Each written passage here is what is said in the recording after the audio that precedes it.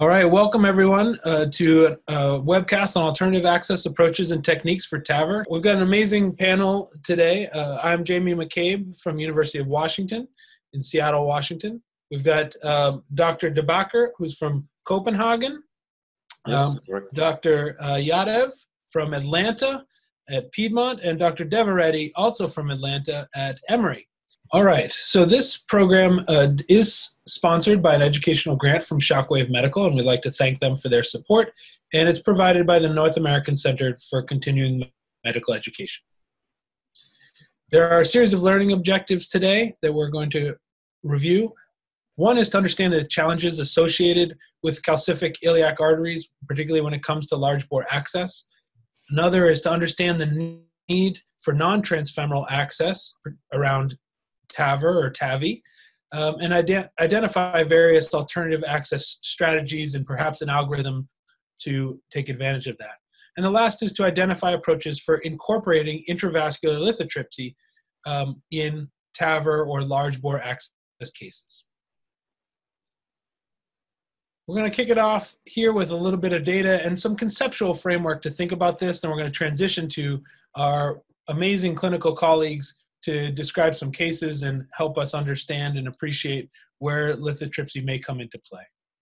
So, first off, it's important to recognize, particularly around TAVR or TAVI, that there have been a series of secular changes. And in particular, these have come around the development of new technologies. So where SAPIEN XT required about 20% non-femoral access, SAPIEN 3 is now down to about 5 to 6% non-TF access throughout the United States.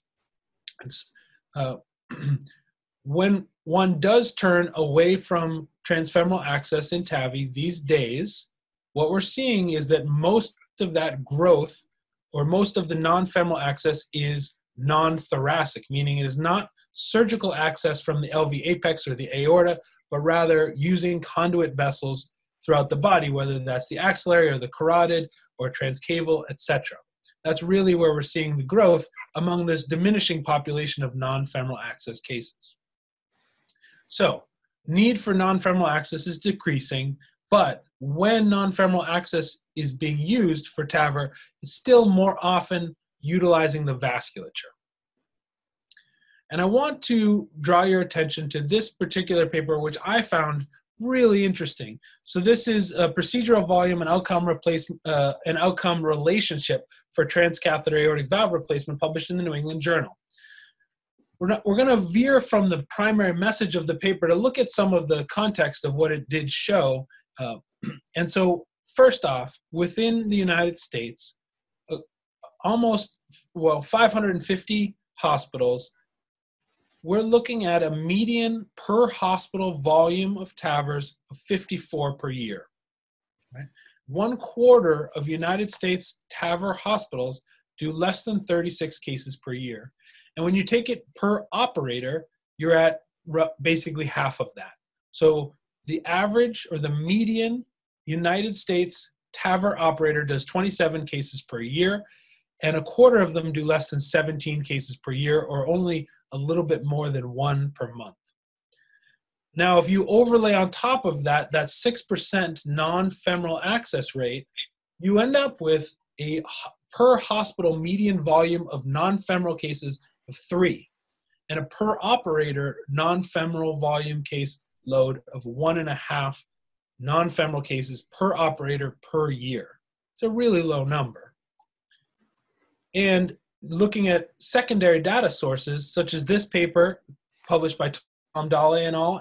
In JACC Interventions, of which I was a part, when we looked at transaxillary cases, most of which were surgical, by the way, the median number of cases per center in aggregate was 2. That's not per year, that's total. And in fact, almost 80% of all centers had performed less than 5. So once we start talking about non-femoral access cases, we are talking about relatively infrequent case volumes per center, and that has significant implications. So the need for femoral access is decreasing. When we are doing non-femoral access, you are still utilizing the vasculature primarily. But the median per center and per operator experience for TAVR from a non-femoral approach is really small. And when you look specifically at the volume outcome relationships, the strongest volume outcome relationship is not in femoral TAVR, it's in non-femoral TAVR. And that's going back to that same New England Journal paper. So now you've got something that we're doing infrequently, but it has the highest relationship between volume and outcomes. Particularly, this is with mortality. And this is just another sort of representation of that, showing that, again, when you're looking at femoral access, the relationship between the lowest quartile and the highest quartile volume, not that dissimilar, whereas in the non-femoral access cases, quartile 1 and quartile 2 significantly increased adjusted odds ratio for mortality. So again, just further corroborating this message. Non-femoral access needs are decreasing. When we're doing it, we're not primarily using an intrathoracic conduit. The median per center and per operator experience is small, and the volume outcome relationship in TAVR is strongest when we're doing non-femoral access cases. And in fact, if you dig into that data a little bit, what you're seeing is that what drives that volume outcome relationship is primarily vascular complications and bleeding, less so acute kidney injury, stroke, etc. So really kind of drives this message home that non-femoral access is itself a little bit more difficult, has a stronger relationship with mortality. And so on that basis, I think you could say, well, if you're an average volume center and you're going to do perhaps less than 10 alternative access cases per year, maybe it's worthwhile to focus a little bit more on how to incorporate a facilitated transfemoral access program into your hospital center, where the schematics, the process are all very similar to your standard transfemoral, where your nurses and techs know just kind of how things are going to move along because they're fairly standard. Now, there will be times when that's not possible, and doing facilitated transfemoral and doing alternative access are not mutually exclusive. But I think there is a strong evidence base there to say, listen, when we need to go with a suboptimal iliofemoral vessel, can we work with that in a way that we can avoid taking on perhaps higher risk non-femoral access? And I have one quick registry slide to show you here. So these are data collated by Dr. Deveretti, who's on our WebEx and can speak more to it. But I think the point here is that in this multi-center registry of 42 patients, what you're seeing is all of them had intravascular lithotripsy to facilitate vascular access in inhospitable vessels. The valve delivery success was 100%. The vascular complication rates were very low. The access site closure method was reproducibly suture or device mediated like you would normally do, really suggesting that it is a viable access, a viable strategy in appropriately selected patients.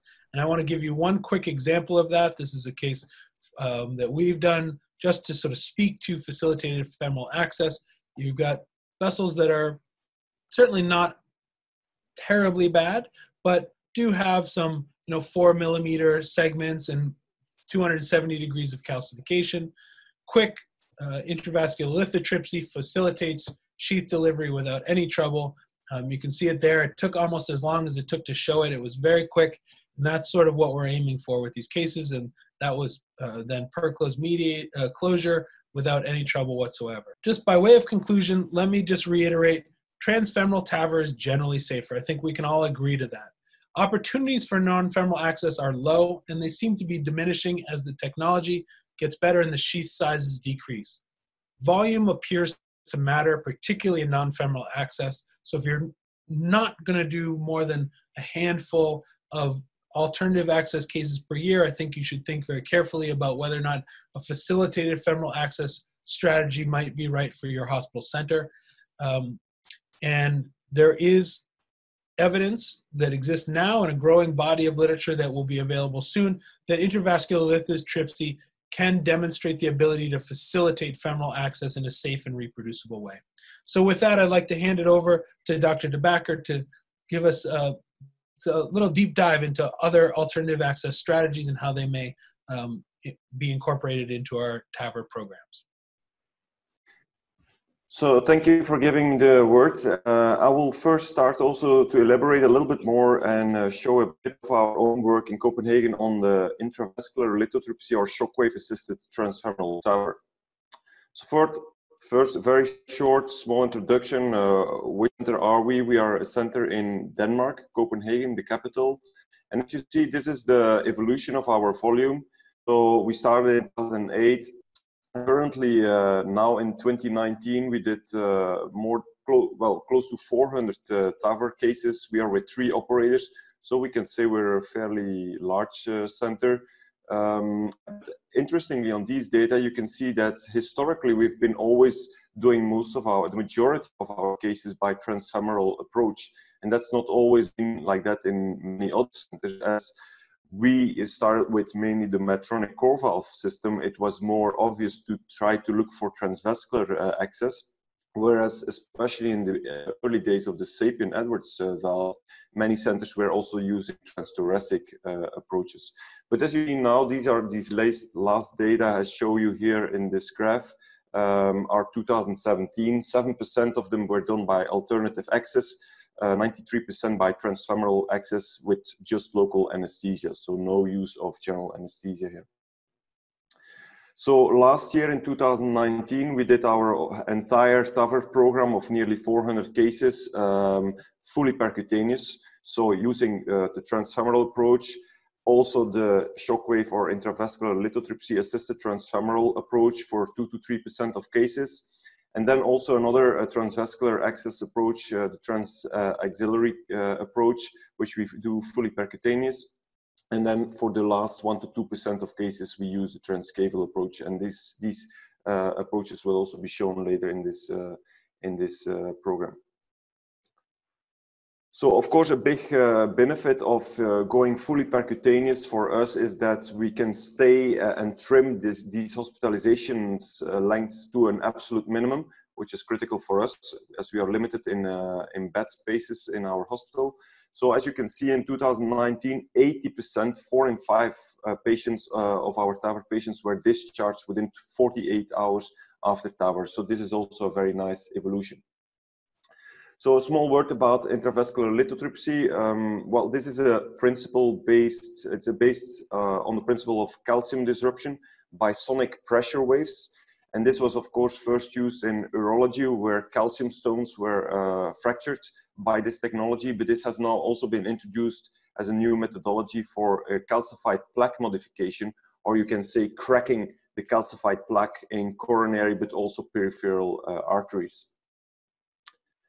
So what is our experience in Copenhagen? Over the past 23 or 24 months, we have used this technology in 25 patients. So 8 patients we have used it in that would have also been treated by transfemoral approach earlier, but now with the additional use of intravascular lithotripsy, as we have it available, and we think we could diminish the risk of complications. And if we talk about complications, when pushing the borders in transfemoral approach, we're talking about the risk for vascular rupture or the risk for nasty spiral dissections or creating dissections which can evolve into thrombosis. We also used it in 17 other patients that we would have earlier refused for transfemoral approach and which we would have scheduled for alternative access. So what our typical approach is, we use the Shockwave 7mm, the largest balloon. And we always in Copenhagen have let this follow by an additional use of a non-compliant balloon, for example, a ZMAT balloon from 6, 7, or 8 millimeters. So this is one example. This is a case where you have on both iliofemorals 100% circumferential calcified plaque with an intraluminal diameter of less than 6 millimeters. So in this case, 5 millimeter on the right hand side of the patient, on the left-hand side of the patient, 4.5 millimeter. So we still dare to treat patients now by transfemoral approach with the additional use of intravascular lithotripsy, even if we have 100% circumferential calcified lesions with only up to 4.5 millimeters. So as said, we use a 7 millimeter shockwave balloon. What I personally always like is to have a safety wire during the entire procedure coming from the contralateral side, as you can see on the left-hand panel on this slide. And then this can be followed by a ZMED balloon. I think in this case, I used an 8 millimeter ZMED balloon.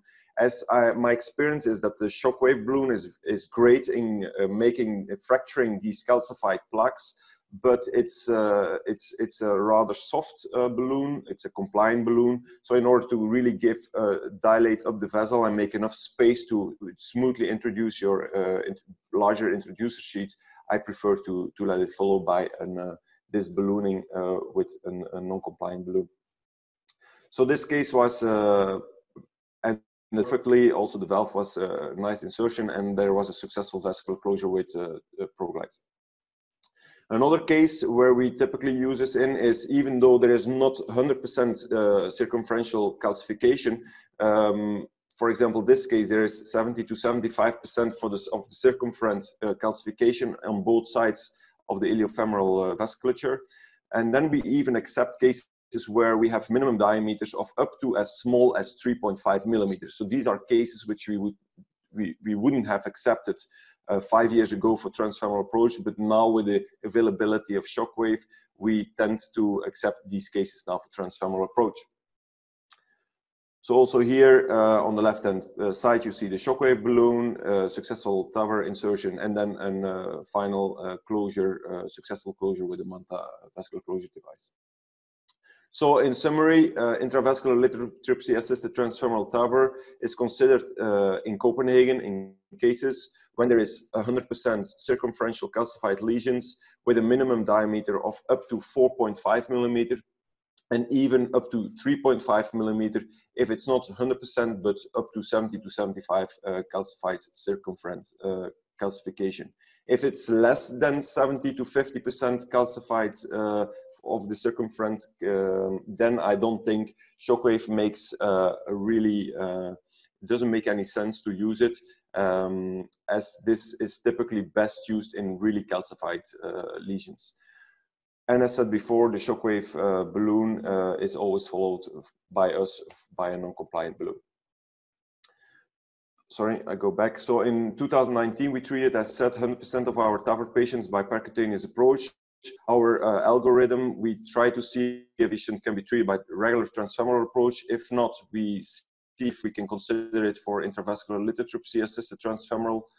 If this is not possible, we will look for the transaxillary approach. And if this is not an option, we look if transcaval could be an option.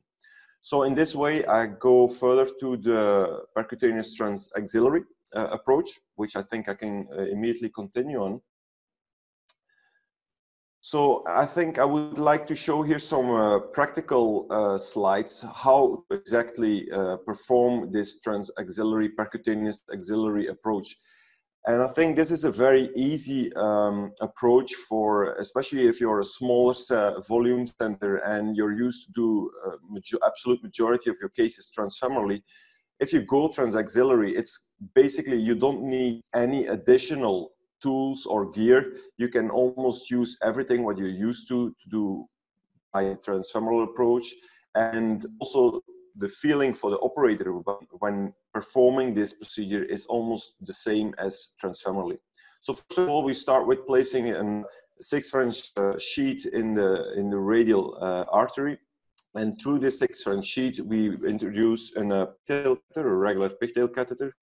We bring this pigtail catheter up to the medial edge of the humeral head.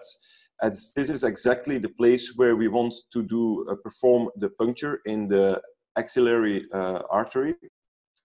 And what we typically do for having a good puncture is I like to use both a combination of X-ray and also ultrasound. Because only using ultrasound, you miss typically orientation of your needle. It's not very obvious from where to come.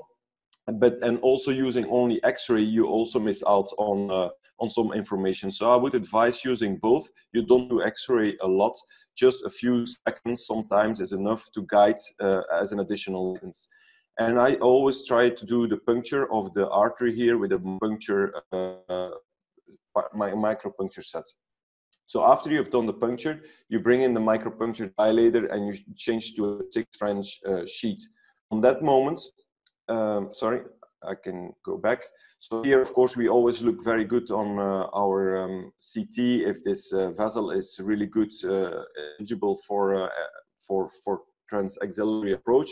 And on the right-hand panel, you see this typical spot where we do the puncture with a micropuncture needle.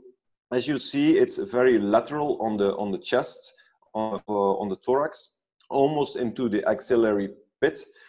And we have actually our patients just draped with the 2 arms besides the body. So not the arms in a 90-degree angle with an extra table. No, we just place the patient as regular on our operation table.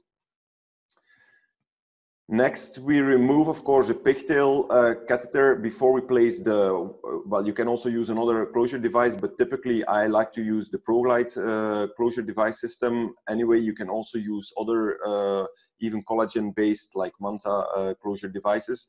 But if you like to use the ProGlide here, then of course it's important you remove your pigtail catheter first, otherwise you risk to shoot the needles through the pigtail. That would not be great. Next, after placing the ProGlides, you can bring in an 8 French sheet, and on that moment we also insert the safety wire coming from the radial 6 French sheet. And we leave this safety wire. I typically like to use a 0.018 wire, for example, a platinum wire, and we place this wire all the way through the axillary subclavian artery and into the descending aorta. And we leave it there for the entire procedure. Through this 8 French sheet, you can try to come with your catheter, AL1, for example, catheter to cross the aortic valve, bring in your stiff wire, and then from there on, as soon as you've placed your stiff wire into the ventricle, you can come with your introducer sheet. And what I or also my colleagues typically do is that we do not introduce this introducer sheet further than necessary into the subclavian artery. So typically we only introduce it up to the horizontal part of this subclavian artery, and we do not let it go across the bends up to all the way into the aorta. This is not necessary, especially if your patient would even have a lima bypass patient. We would do everything to avoid to cross the lima artery. After that, we just do our regular TAVR as normal. We would do by transfemoral approach, and after that we can just take out the introducer sheet and close our artery with the ProGlide or another vascular closure system. The good thing is that we have here always a bailout possibility with the safety wire which is in place. And this gives us the possibility to bail out if we don't have a PERC closure with an 8mm balloon, or even smaller if the vessel would be a smaller size. And also, importantly, if we would have a complete failure of the vascular closure, this even gives us the possibility to introduce sheetless a covered stent. For example, a Covera stent, which we tend to use, although we have only needed in one single case so far, percutaneous transaxillary one-time bailout stenting, but it is definitely possible to insert a Covera covered stent 8mm by the radial axis. So here you see some images. So you see the introducer sheet doesn't have to be introduced necessarily all the way. So this is it can be that this large bore introducer sheet sticks out for several centimeters during the entire procedure, but this is not a problem. And on the right side panel, you see a successful closure of the vessel. So we did also a small comparison of, well, this was a few months ago still, so where we compared our first 10 percutaneous transaxillary cases with the last 40 surgically assisted transsubclavian cases. And actually, you see that despite these were the first 10 percutaneous axillary cases in our center, you see that the complication rate was actually much lower using this percutaneous approach compared to the surgical approach. There were less major vascular complications. You see that there were 6 out of 40 in the surgically assisted cases which ended up with a major vascular complication. 2 of them had a major bleeding which needed actually covered stent placement and also blood transfusion even. 2 other cases were actually cases which ended up neural damage. So it seemed, and we haven't this at all with the percutaneous approach, so avoiding neural damage, and this was even permanent neural damage for the patient. So this is more seen in, at least in our cohort, in the surgically assisted than in the percutaneously assisted transaxillary or transsubclavian approach. Also, the hospitalization length can be much smaller in the percutaneous approach as you don't have a surgical wound, and also rehospitalization was actually not seen within the first month after percutaneous approach. So it seems to be a very safe approach. So as a summary, as I showed you before, we can do our entire program having now nearly 400 TAVR cases by a fully percutaneous approach. All right, thank you so much, Dr. De Backer. That was an amazing tour de force. You're a real, you're a savant with access, and we really appreciate that. I'd like to transition now to Dr. Yadav, who's fairly recently joined Piedmont, much to their delight, and I think he's a great addition there. And looking forward to hearing a little bit about transcarotid TAVR. All right, thank you, Jamie. So this is an example, case example, a 76-year-old male with symptomatic severe aortic stenosis with classic high gradient AS, calcific valve, mild AI with a mean gradient of 40, who was referred for transcatheter valve replacement. And this is the coronary angiogram. He had history of bypass grafts that showed patent Lima to LAD and a vein graft with severe native coronary artery disease. The CT analysis had shown an annular area of 443 with a perimeter of 76, nice big sinuses, not much calcium in the LVOT, and coronary heights were all reasonable. At the time of his initial coronary angiogram, the operator took peripheral angiogram because of the history of peripheral arterial disease and bilateral iliac stenting, and you can see that he has bilateral common iliac stenting with possibly some narrowing on the right side, which when we look further on the CT scan, you can see this is just the right common iliac stent, and the upper part of the stent, or the proximal stent, is underexpanded with a diameter of less than 4 millimeters. And the bottom part of the stent seems to be expanded fairly nicely. The left side was a little better with an average diameter over 5 millimeters. Not much tortuosity, but still a short stent. So the team at that time decided to proceed with a transfemoral TAVR using an Evolute valve. And this is the initial angiogram. You see some calcification in the common femoral. Then the external iliac looks okay. But the issue then came up that a 12 French Cook dilator would not advance the stent on the left side. And this was despite various wire changes, lubrication with Rotaglide. And the team at that time, the operator decided not to pursue it further, not to balloon expand because of possibility of friction with the stent, and felt that we should probably abort TAVR at this time and consider alternate access in a later stage. This is the final angiogram, and you can see that there is some dissection at the lower edge of the stent, just telling you the injury that was happening with the dilator advancement. So then the patient was referred to us, and this is our CT analysis that showed nice big right subclavian over 8 millimeters, and the left subclavian was also reasonable size. However, there was osteal stenosis, not very tight, but still some narrowing. And remember, this patient also has Lima. Carotid access was very good bilaterally, really good luminal size. Right size was over 7 millimeters, left carotid 7/8. Carotid duplex did not show any significant disease. on either of the internal carotid. This is relatively important. If you're going to put a sheath on one of the carotid, want to make sure the contralateral carotid does not have stenosis. So the patient underwent general anesthesia, right transcarotid access, really straightforward valve deployment. The valve does come a little canted sometimes when you're coming from the carotid, but slow inflation will give you a chance to optimally position the valve. Deployment, final angiogram, good high placement, and the patient was discharged without any issues in the next 1 or 2 days. This is the final angiogram, excellent result, no PVL, mean gradient 6.4. So in conclusion, no one access is perfect and will work all the time. An ideal transcarotid may be better than not so ideal axillary, transcaval, or lithotripsy, and this comment is true vice versa also. Sometimes transcaval may be better than not so ideal axillary and vice versa. So if you're a very busy program, maybe you need to learn all of these, but if you're less busy, then maybe master one before move to the next. This is somewhat our algorithm that obviously femoral is the best and the preferred way. But then intravascular lithotripsy has the potential to convert an access almost like femoral. Few minutes of lithotripsy in short calcified segments could essentially make a non-transfemoral case femoral, and therefore making it very attractive option.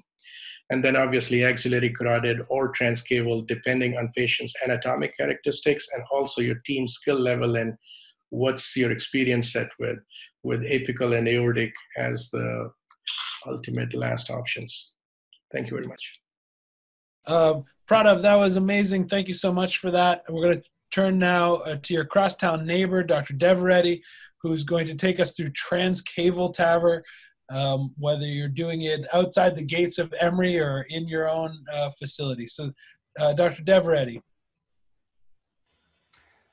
Thank you for the opportunity to present techniques and some case examples of both transcaval and lithotripsy facilitated TAVR. First, we'll take a quick tour through the thought process and methodology of transcaval TAVR.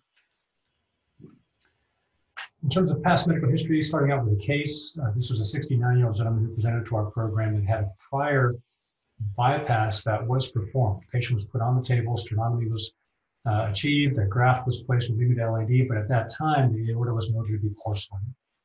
The surgical planned aortic valve replacement was aborted, and the patient was transferred and referred to our team for further evaluation given persistent dyspnea. Patient had a history of prior known ischemic cardiomyopathy and known peripheral arterial disease. Ejection fraction had dropped quite a bit, but the numbers, despite the low EF, were still consistent with severe aortic stenosis. CT angiography revealed aortic annulus and other anatomic measures consistent with suitability for TAVR. Our measurements were consistent with 23, SAPIEN 3 desired valve. In this case, coronary heights were adequate. Our challenge arose here in reviewing the CT angiogram with the lower extremities. Most notably, as you can see here, in the lower external iliac on the right and the superior external iliac junction with the common iliac on the left, a marked narrowing in both iliac arteries to below 3 millimeters bilaterally, taking out any possibility of routine transfemoral or, in our opinion, a intravascular lithotripsy facilitated approach. We then performed transcaval planning, and on the right side, you can see here that the abdominal aorta was not terribly calcified. We did feel that there was a suitable location in the abdominal aorta in proximity to the inferior vena cava that was also far enough away from both the aorta-iliac bifurcation and the takeoff of the left renal artery. Typically, we're looking for at least 25, 30 millimeters of clearance to both of these anatomic landmarks. So why even consider transcaval? Well, as Dr. McCabe went through, there are a number of alternative access approaches that can be pursued now that have evolved beyond transaortic and transapical that are approaching these in more of a percutaneous approach. Within our Emory group, we do feel that transcable allows us to maintain femoral workflow and some of the muscle memory that we have as operators in performing these procedures and trying to maximize the benefits that we have seen with transfemoral approach. Similar to a percutaneous transaxillary approach, this is completely percutaneous, can be done within the same operating space that are done for routine transfemoral cases. In terms of radiation exposure, some of the scatter radiation may be less, given that the operators are in their normal positions, as you would be for a routine transfemoral case. And learning this technique affords some parallel work for other types of procedures, such as placement of left ventricular support devices and other large bore devices. The technique, although may seem intimidating at first, is typically reproducible and similar from case to case. The majority of it comes down to case planning in deriving these ideal angles and location of the inferior vena cava and proximity to the abdominal aorta. We identify these positions both in relation to the lumbar spine behind it, and then derive the appropriate gantry angles so that we can identify the location for ideal electrosurgical puncture from the inferior vena cava to the abdominal aorta, both in an antero-posterior position and a lateral camera view, although we can do a lot of this now in the AP view by itself. Once we get catheters in position, typically with a 55 centimeter renal guide in the inferior vena cava and a standard guide in the aorta, waiting with typically a gooseneck snare, we can activate and electrify a coronary wire, typically an ostado wire, to go from the inferior vena cava, pass through the snare, capture and snare that wire in the abdominal aorta, and then transition this to a sheath. And then at the end of the procedure, close the fistula with an occluder device. And we'll go through this in more detail here in just a second. So here's an example of that evaluation for this patient. Just between the third and fourth lumbar bodies, we did feel that there was an appropriate target to aim for from the inferior vena cava. We can see a simulation of what we would see on X-ray, both from an AP view and as well as a lateral view here, where we can line up the inferior vena cava and the abdominal aorta. If we need to, we can put pigtail catheters in both so we can get those exactly lined up. And we use, again, as we mentioned, the lumbar bodies as a landmark reference for exactly where we want our catheters positioned. As you can see here, superiorly, the inferior vena cava is in proximity. And what we're trying to do is achieve a crossing right at this point. The abdominal aorta here has a soft wall next to this. Electrify this and pass the wire through for snaring. So in this specific case, as we mentioned, we would try to do this just below the third lumbar body. We would have, based on the size of the abdominal aorta, we picked a 15 millimeter gooseneck snare to capture the ostado wire as it passes through. The wire is typically attached to a grounding pad and electrified. There's certain techniques that I won't go into in terms of being able to reproducibly and safely electrify the wire. Typically, it requires denuding the wire at the back end of it. Once the wire is in the abdominal aorta, a series of mother-daughter catheters, in this case, a fine cross and a natty cross can be used to upgrade from the 014 wire to an 035 Lundquist wire. And at that point, it becomes what you are used to as a transfemoral TAVR. In this case, 14-French sheath was advanced.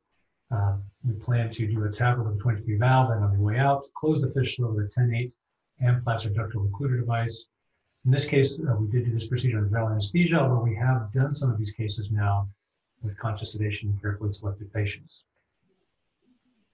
So first, for the transcable crossing, this was an abdominal aortogram performed, just confirming the anatomy that we had seen on the CT scan. In this case, we have the 55 centimeter guide positioned in the inferior vena cava, a 6 French GR4 guider in the abdominal aorta with the gooseneck snare positioned, waiting for passage of the wire. The wire is electrified, and here you can see as it crosses through directly into the body of the snare in that position. At this point, the catheters are passed through the aortocable fistula first, a small piggyback catheter, then typically a fine cross or navy cross, and then we can transfer and upgrade the wire to an 035 Lunderquist, slowly pushing the sheath through. In a very calcified aorta, care must be taken to not push too aggressively. Typically, this will pop. These sheaths are extremely hydrophilic and have good transitions. But typically, making this transition is not a problem. And at this point, this becomes a routine TAVR that you're used to, routine deployment here with valve in good position. So the other challenge is that we've now created this aortocable fistula and need to ensure that we have a dedicated and durable closure of this on the way out. So first what we do is we exchange the TAVR delivery equipment and actually place an Agilis catheter, typically a medium bend Agilis, through the large bore sheath. And inside of this we have, you can just see the nose of it peeking out the top of the Agilis. We have a 10/8 Amplatzer ductal occluder that's been prepped and is waiting to go. The large sheath actually needs to be brought back fairly quickly. You don't want to dilly-dally and have the large bore sheath sitting in the space between the inferior vena cava and the abdominal aorta. You may ask why that is. So if you were just to pull everything out and leave the aortocable fistula, to your surprise, it's actually typically not a life-threatening situation.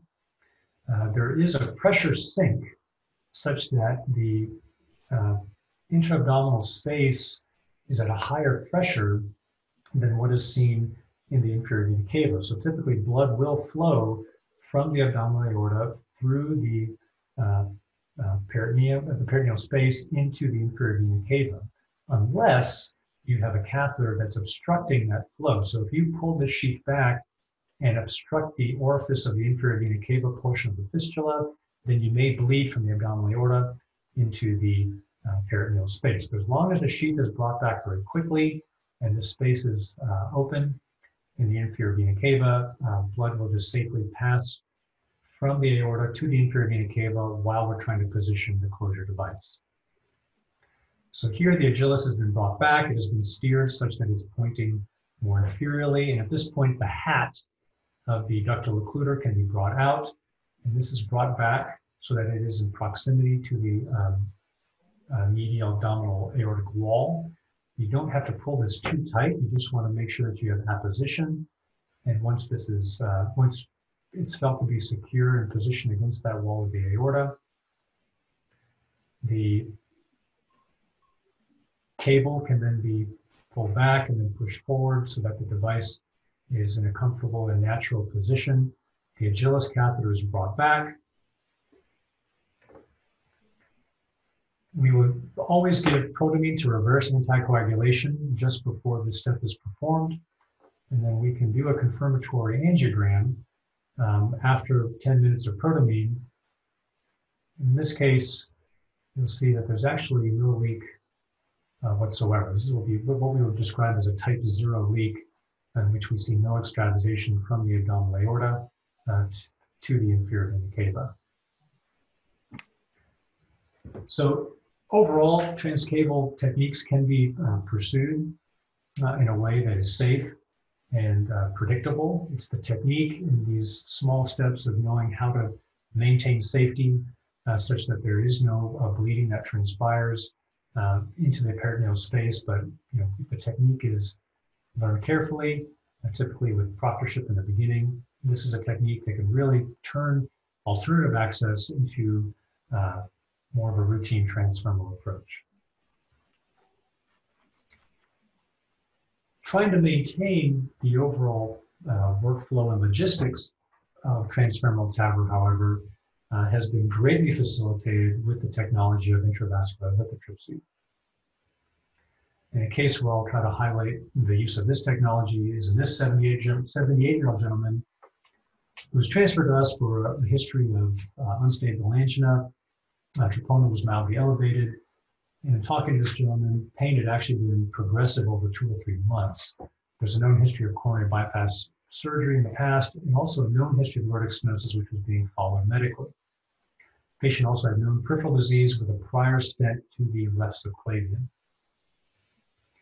Urgent angiography was performed, which actually demonstrated patent grafts and no significant de novo native coronary disease.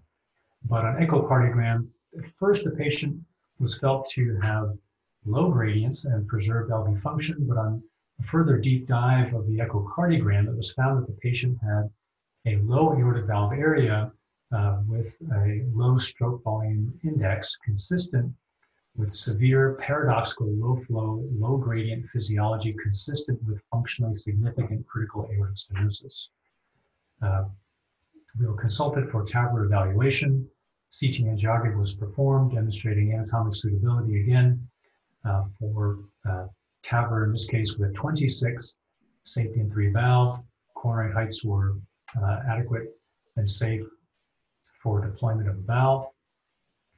CT angiography of the lower extremities demonstrated a significant challenge right at the bifurcation from the aorta into both iliac arteries. As you can see here, near circumferential calcium right at the bifurcation, very eccentric, bulky calcium in the right common iliac artery.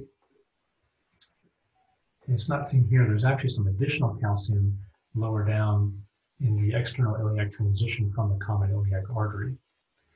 So in this case, we, between both, felt that we may have a better chance of advancing the valve on the right side, but in performing lithotripsy at the bifurcation, there was some concern in potentially jailing the contralateral iliac artery because of the nature of calcium deposition and lesion deposition right at the bifurcation. So our procedural plan in this case was to try to maintain the benefits of transfemoral TAVR, but to facilitate this with intravascular lithotripsy, but to actually perform this with kissing balloon inflation and bilateral lithotripsy at the bifurcation to change the compliance of both lesions and to reduce the chance of obstruction of the contralateral iliac artery. In these cases, we typically do these with conscious sedation to really maximize the benefit of the transfemoral workflow so that we can mobilize these patients and realize those benefits of ideally potential next day discharge.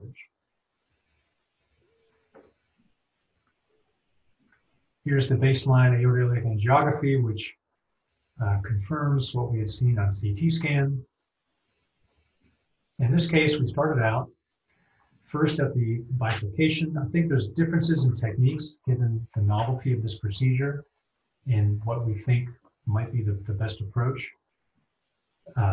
In our center at Emory, we feel that lithotripsy is more of a calcium modification technique, and we really do our best to try to avoid injury that may be derived from barotrauma.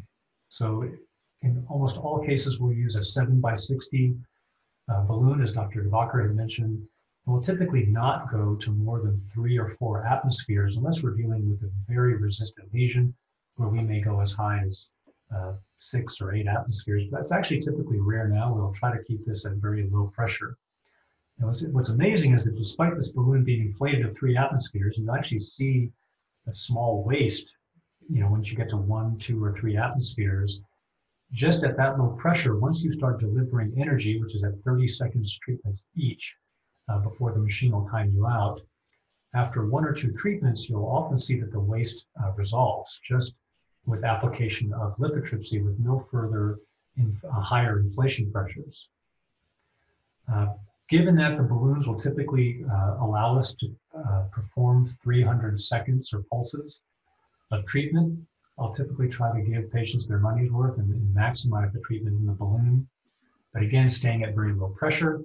So here we're just changing the location of the emitters in relation to the calcific deposition here. And These are just different 30-second treatments. And again, we're just staying at 3 to 4 atmospheres of pressure. Came down a little bit further to make sure we had treated the calcium a little lower in the common iliac. And as I mentioned, there was a focal spot of calcium in the common to external iliac transition, just to make sure that the sheath didn't encounter any friction or resistance at this point. We just did a 3-atmosphere inflation here with a 30-second administration of lithotripsy pulse. Came back to the bifurcation. As you can see, that waste that we saw at the beginning, despite low pressure, has now been modified and is not as obvious here as we go into our further treatments. So I typically, in our practice, will be patient. We'll do repetitive applications of lithotripsy, trying to avoid going over anything of 6 atmospheres. And generally in our practice, unless we run into problems in trying to advance the sheath, and this is the angiography, but after we had performed lithotripsy, we don't see any evidence of trauma to the vessel node dissections. Occasionally you may see a low-grade dissection, as you would see in balloon treatment alone. We'll typically leave those alone unless there's any evidence that it's propagating or flow limiting, but that's typically rare at low pressure, and as it was in this case. So to advance the sheath, we then turn this into a routine transfemoral case. You'll see the sheath advance here. It does encounter a slight pause right there and then passes through. You may see that commonly with slow, steady pressure. It will advance. If we don't see the sheath advance, we have continued friction, then we might change out to a short sheath and then go back with a non-compliant balloon and perform an additional inflation. But in our center, we have actually not been doing routine additional inflations of non-compliant peripheral balloons just to try to avoid barotrauma from higher pressure inflation. At this point, as I mentioned, it becomes more of a routine TAVR with best practices for valve deployment. See our valves in good position. And our final aortogram reveals well-positioned valve with maybe a trace paravalvular leak.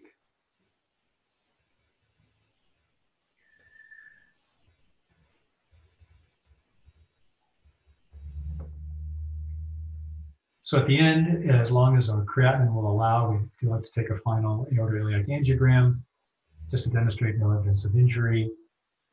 I think we'll have to learn more as we go further along in our experience of whether we'll try to lead these iliacs in a way that we're treating them just enough to pass large bore sheaths, or especially as we get into lower risk patients, are we going to want to treat them in a way that we maximize the patency and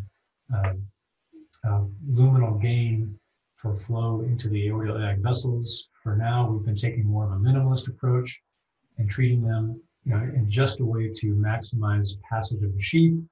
So we may see some residual stenosis at the iliac arteries, but as long as we've been able to achieve a successful TAVR, the patient doesn't have any history of significant lifestyle limiting claudication, then we are not going back and stenting these or performing any additional balloon therapies. Except in the rare instance where we may see a vascular injury, in some of the data that we've collected so far that Dr. McCabe showed earlier, we did see frequent low-grade minimal dissections, and you might see a slight edge tear, but we hardly ever saw anything that required anything more.